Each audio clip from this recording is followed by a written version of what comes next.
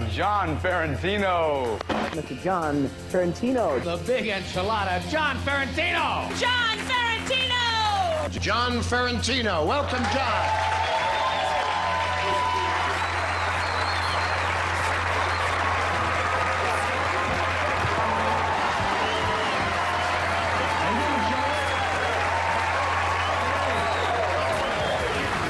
My name is John Ferrentino.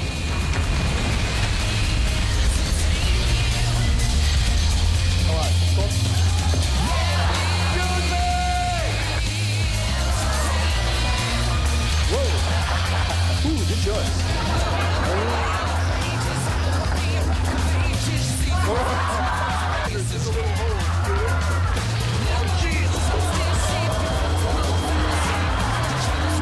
That's why I can't resist. Hey, how you doing? Keep it going for Carly. Give her a round of applause. Guys, ever been on that flow rider? It's like being flushed down the toilet and then slammed into a wall. This is a beautiful ship, right? I just got on. Beautiful ship. First cruise ship I ever sat on in my life was built in Helsinki. 2 words you never hear when you're on a ship. The ship's got a rock climbing wall. And looking at you people, I don't think there was much of a line for it this week. Some of you people get in the elevator just to see what day of the week it is. The only way they're getting you up that wall is they put the buffet up there. You guys eat up in the Windjammer? Boy, you got to be tricky up there. I saw this thing this morning. This little man, he gets a cup of coffee because walking across the place. Puts his coffee down and decides he's going for a Danish. Comes back at the Danish. Coffee gone. But it didn't stop there. Down went the Danish. Now he's coming back to the coffee warp speed. I'm going, go, go! Got all the way back and they took his wife. That's a weird place to eat. You make 15 trips, you get your food in front of you, you turn to pick up the salt and pepper, and all of a sudden the ninjas cleared the table. I had food here a minute ago. Oh, do you guys like Cozumel? Yeah, I like a guy with a good rap. You know, they all try to bargain with you. I walk in, the guy goes, he goes, what's your name? I go, John. He goes, in Spanish, that is Juan. Come into my ship. I want to rip you off. And I like the other guys that go, come on into my shop. I got the same crap as everybody else. So I was recently on a ship that went to St. Martin, and they had a nude beach there. Have you ever been to a nude beach? It's always the women, yeah. Because when women get out of cold water, they look good.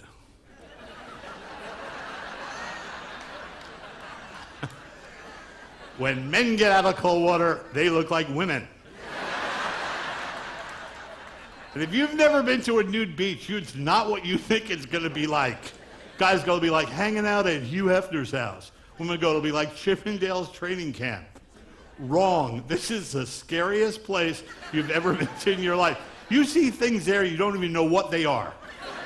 All the parts are there, they're just not necessarily in the right places. That beach should be like the airlines. They should have a box. If you can't fit in the box, you're not allowed to take your clothes off.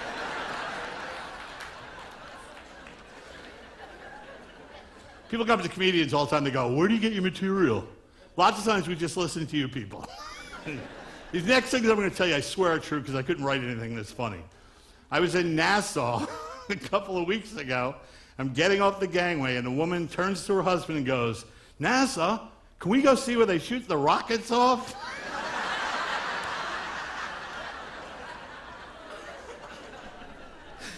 Oh, man. Then I was in Alaska with my daughter. We were whale watching at 5:30 in the morning. It's so foggy, you can't even see the water. I mean, we're standing on the side of the ship, and it's just pea soup fog. And all you hear is the captain go,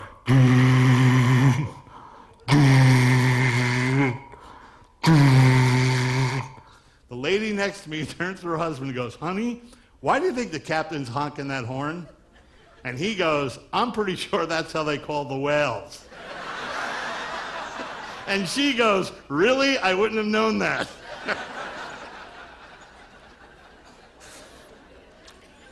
Then I was in Nassau again. I was in there and I went into a store that sold fake watches, fake counterfeit handbags, sunglasses. I see a pair of Ray-Bans. I go, how much are those? The guy goes, 25. I'll go, give you 20. He goes, fine. I give him the 20. I got to walk out of the store. He goes, hold on. I turn around. He's checking to see if my bill is real. And then my favorite, I was at Glacier Bay. We were in front of the big glacier. And there's a little old man about 90 years old, and he's all wrapped up in a blanket, drinking hot chocolate. And his wife sat there and she goes, Saul, get up. Look at the glacier, Saul. Look at the glacier, Saul. He goes, in a minute. She goes, Saul, get up. Look at the glacier. He goes, I said in a minute. She goes, now, Saul. He goes, I said in a minute. She goes, now. He goes, it's been there for 5,000 years. It'll be there for 5 more minutes. She drags him to the rail. The blanket falls up, and he goes, ice, a lot of ice. I had to fly in the night before Cosbella, the night before you guys got there. They put me in this really fancy hotel. So I go out there for 2 nights. The first night I go out, I go to the bar, drink a little tequila, come back feeling good, get into the Mexican spirit, I go to bed. Wake up the next morning, I got chocolate all over the back of my neck, all over the sheets. I put one of those mints, I didn't know, I fell asleep on it. All over the place. The next day I go to my room, the maid says to me, really broken English, no more mints for you, last night you crap on your sheets.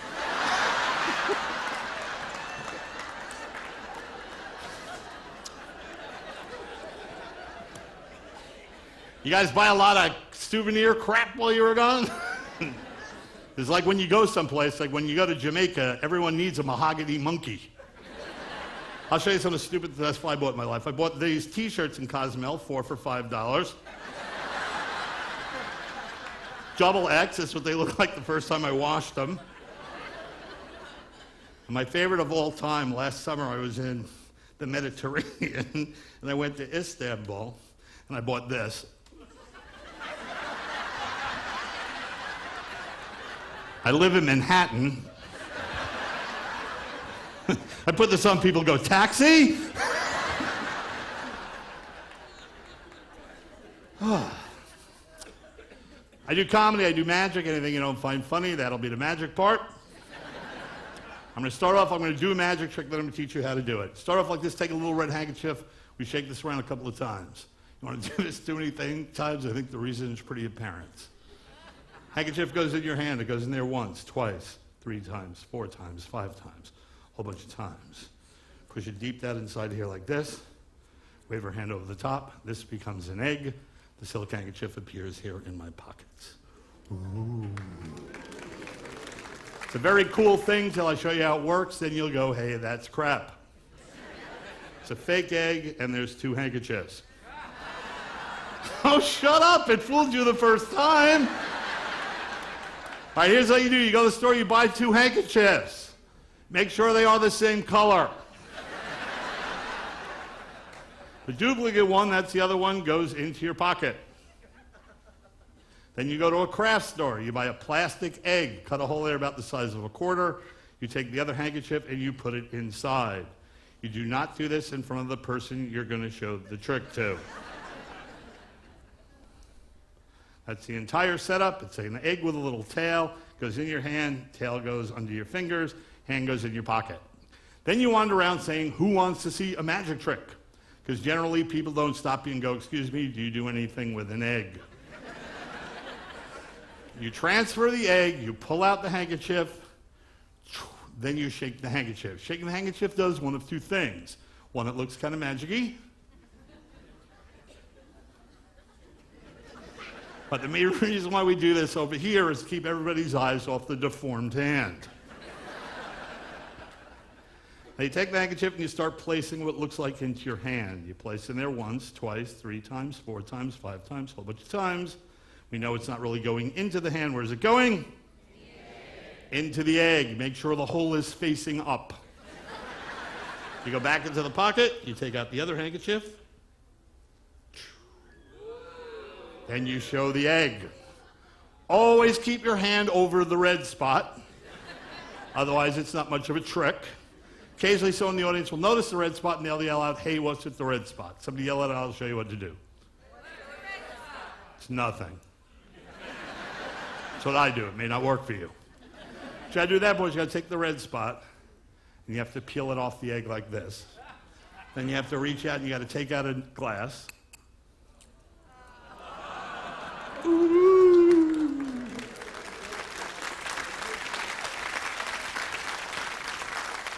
That was cool, Mr. Magic. You like impressions? Yeah, I don't do any.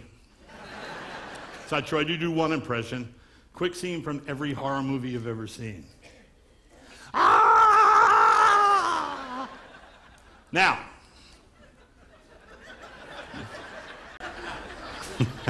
laugh all you want. I put a kid through Yale with this in my head. Where this in my head is really stupid. Think about the possibilities of owning this.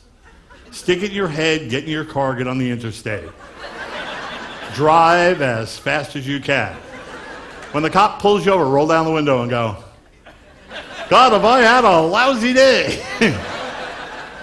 You got nothing to do, 2 o'clock in the morning, stick it in your head, go hang out in a hospital emergency room. Just watch everybody else walk in. Everybody looks at you weird becoming New Yorker. Walk up to the head nurse and go, hey, how long am I supposed to wait here? With that guys with fractured ankles are going, oh no. Summertime on Long Island where I'm from, got nothing to do what I do. Get in my car, drive till I find the most crowded beach I can. Swim out as far as I can, stick this in my head and just get washed up on the beach.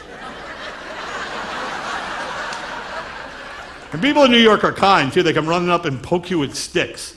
Hey Tony, look, this just came in from Jersey. We need a volunteer. We need an adult male to come up. Let's come up. Adult male.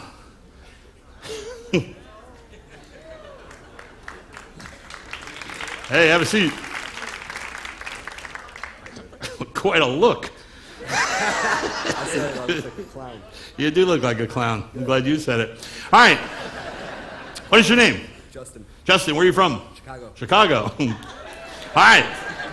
Justin, you've seen the trick where the magician takes a piece of rope and he cuts it, waves his hand over the top, and then what happens? That's it. What'd you say? The magician takes a piece of rope and cuts it, then waves his hand over the top, and then what happens? Got 2 pieces of string. And then what happens? I'll just show you because you, you already ruined the joke. All right, look, we take this like this, we cut it, hang on to this. Give me, of course, 2 equal pieces of rope, more or less. This happens, we take this, we stretch it like this, bring this over here like this, tie this in a knot, bring it like this, put it in my hand, we tap my hand, the rope's back together. All right, but that's not what I want to do. A lot of people think I use a gimmick piece of rope, so what I want you to do, I want you to cut this electric wire.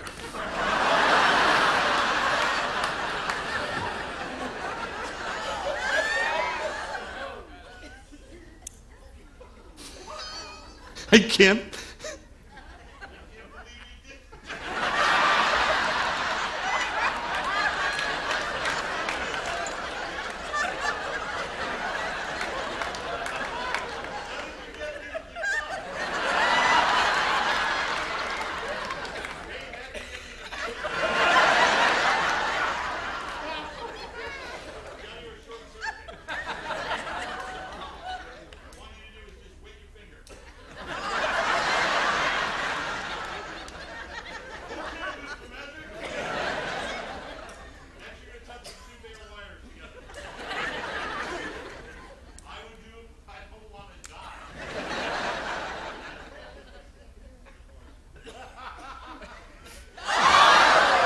Test, test, test.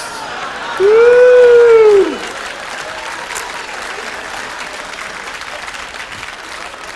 You've been such a great sport, I'm going to make you a lovely little balloon animal.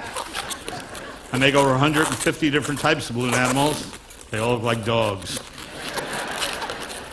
Does tricks, look. Sit up. Roll over. Bark. Don't feed any pins. Let's give him a nice round of applause. Thanks, buddy.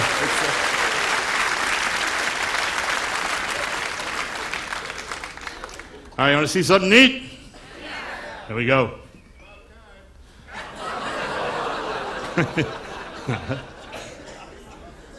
Oh, don't piss me off. All right. All right, here we go. Ooh. Ah. Ooh. Thanks. It's not much. It's something I'm working on. All right.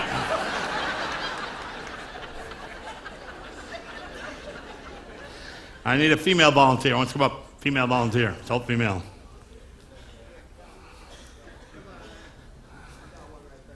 Yeah, come on up. Don't be afraid.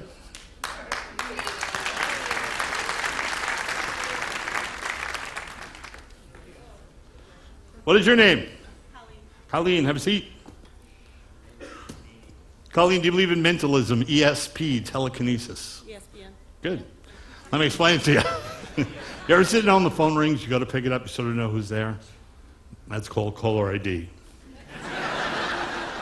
We have an ordinary deck of cards, 52 cards all different from one another, correct? That's how we tell them all apart. What I want you to do, take one card out of the deck, do not let me influence your decision. Any card you want, just go for it. Which one? Good choice. Now take the card, memorize it. Return it anywhere you want in the deck. Good. Saves a lot of time. On the count of three, the card's going to zoom out of this deck. It's going to travel around the room, not once, not twice, but 3 times. It's going to come out of that light, and you're going to be sitting on top of the card you just picked. I'll ask you to stand up, and you tell me whether the card is there, yes or no. Ready? Here we go. Watch.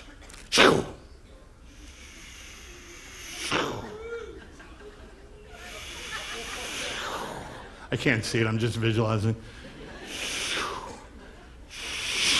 Stand up. Tell me whether the card is there, yes or no. No. Yeah, it would be cool if I could have done that. All right. I will get your card to jump to the top. What was your card?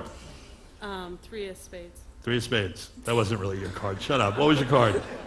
10 of hearts. 10 of hearts. Watch. Boom. Now it did it jump to the top, but it magically changed to the ace of spades. It's a little tricky to do when you get home. 3-year-old kids will look at you and go, what the hell was that? All right, here's the real trick. I'm going to go through the cards like this. You just tell me when to stop. Ready? Stop. I didn't start. Stop. See. Tell me what? Let me start. All right? Here we go. Stop. Okay, take the card like this. Do not look at it. Put your hand right over the top like this. 1 minute, you're going to stand up and face that way. I'm going to face this way. We're going to stand shoulder to shoulder, back to back. This way you can hold the card out in front of you, get a good look, and you know that I can't see it. So stand up. Okay. Turn around like this. Do not look at the card yet. Put your shoulders against mine. Hold the card up. Get a good look at the card. All right, good. All right, now sit on the card face up. Because in this envelope that is clearly marked, danger, spooky stuff inside. I have some predictions that I knew about her before we met her. So here's how we play the game. When I open the envelope as a group, we scream out as loud as we possibly can, danger. I turn this over, we go, spooky stuff inside. I stand there like this and we go, ooh. We're gonna do this once, it's a little dress rehearsal. Give me any attitude problem, we're here till 3 o'clock in the morning. Don't be the person that keeps the whole group here. Here we go, in this envelope, that's clearly marked. Danger! Spooky stuff inside. That's pretty good, a little tear in my eye. All right, make like you never saw this. We're now going to attempt to read her mind. Let's review. She's had free selection of any card. She's sitting on one card face up. It is my job to determine what that card could possibly be. I put your head all the way back. Open your mouth really wide. Still sitting on the card, right? All right, that's not going to work. All right. Second part, when I go, but it doesn't matter, you go, no. Looks like that doesn't work, but it doesn't matter. No. Because in this envelope, that's clearly marked. Danger! Spooky stuff inside. Ooh, I got the prediction. I'm going to tell everyone what the card is. You're going to tell them whether I'm right or wrong. It was a rectangular card. Ooh. It was a playing card. Ooh. 2 for 2. It's called creating cheap suspense. It's a rectangular card, a playing card. It wasn't a low card, it was a high card. It was actually a picture card. Ooh. Ladies and gentlemen, her card was the Queen of Hearts. Is that it? Seriously? What was the card? King of Clubs. Did it look like this? Hey, don't be real impressed, all right? Let's give her a nice big round of applause. Thanks.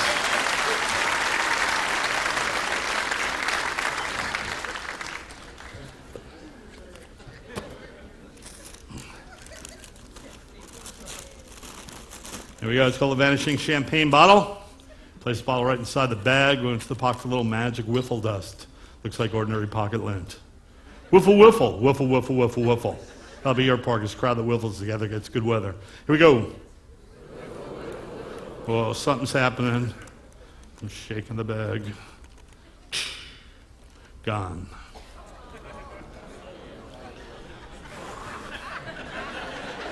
Of course, they say the hardest thing in magic is something to come back after it's gone. Wiffle, wiffle. Back. Okay, a lot of people think I hold the bottle through the bottom of the bag. Others are brain dead. It's not true. The bottle goes right inside the bag. No times my hand ever going to go near the bottom. Watch. Wiffle, wiffle. Gone again. Oh, whoa. Wow, I fell for a rubber bottle.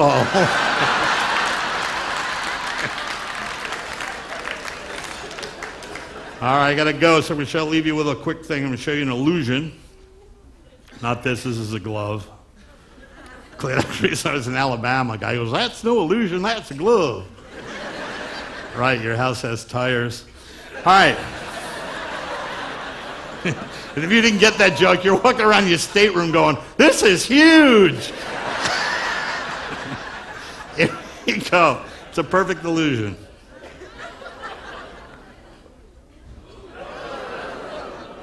This is how magic works. Your eyes see something that's not really there. It's a fake arm, fake hand, and your real hand just goes in there just like that. How much fun to have this in your high school? I see make you take that shop class. Excuse me. Excuse me. Can we go over the power tools one more time? You put this on your hand and you go to any Walmart. You just run through the store going, manager!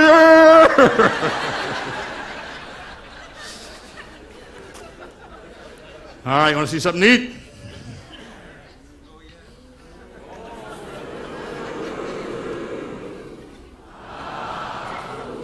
Here we go. It's called the Vanishing Steel Pipe Illusion. We start off with a 10-inch solid steel bar. Clang, clang, clang.